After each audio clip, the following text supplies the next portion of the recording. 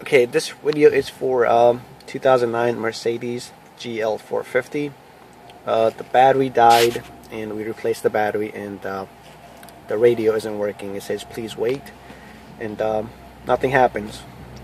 So what you have to do to get that radio working is you go to the back seat, driver back,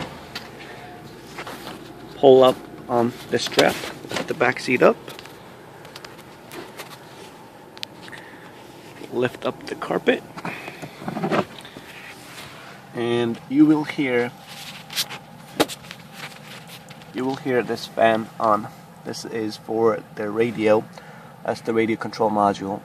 And what you have to do, and make sure the key is off, and you unplug this connector and this fan will go off.